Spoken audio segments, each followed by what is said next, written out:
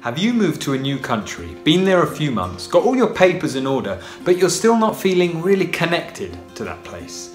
Well, today I am going to share my 8 tips on how to truly fall in love with your new country.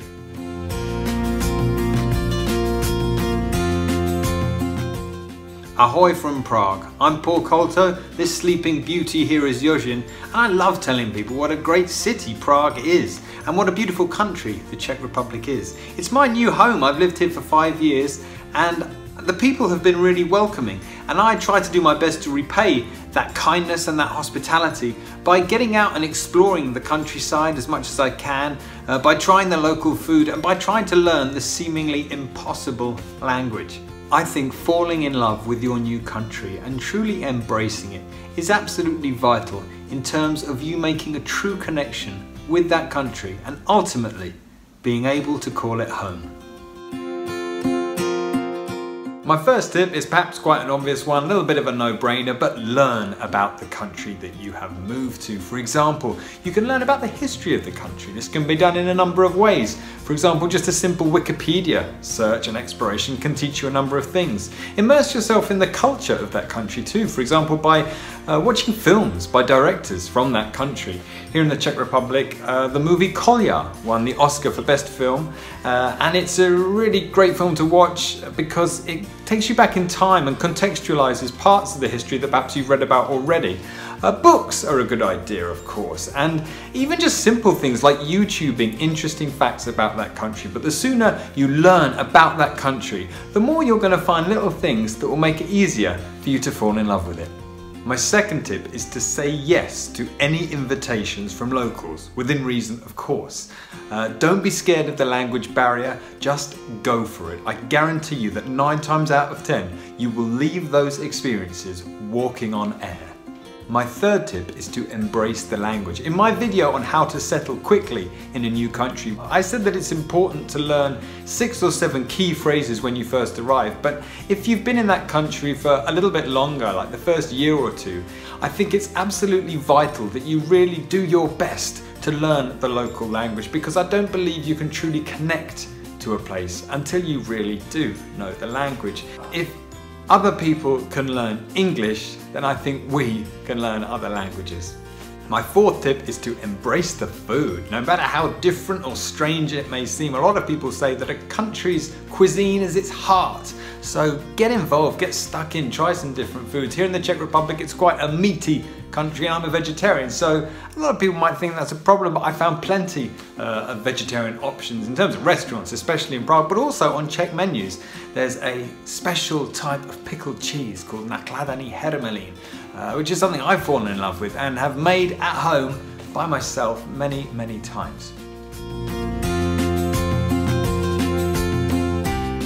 My fifth tip is to research and find a favourite cafe, restaurant, bar and park, because when you have your own favourite cafe, you go there regularly and the waiters and waitresses start to recognise you and they'll say hello and give you a little smile, and it's those little connections that are just small steps on the way to truly falling in love with a new country. My sixth tip is perhaps the thing that helped me fall in love with the Czech Republic the most, and it's get to the countryside. Every country has areas of outstanding natural beauty, especially here where we have Moravia, Bohemia, castles, national parks, rivers, lakes, breweries. It's just a sea of joy. And the sooner you get to know the countryside, I think you learn to discover the soul of that country. And if you have beautiful experiences in and around the country, you're going to start falling in love with it. My seventh tip is to quite simply try to avoid comparing your home country continually to your new country, because that was then and this is now. My eighth tip is to write a journal, not necessarily every day, but at least once a week. And I know a lot of people find journal writing a little bit insufferable and maybe a little bit self-absorbed, but I think if there's ever a time to do this, it's when you make a big move like this, because in that journal you can write down all your experiences and everything that you've learned, and when you see how much that this adventure has taught you, then you begin to really fall in love with your new country. You don't have to tell people about it. You can keep your journal just completely to yourself.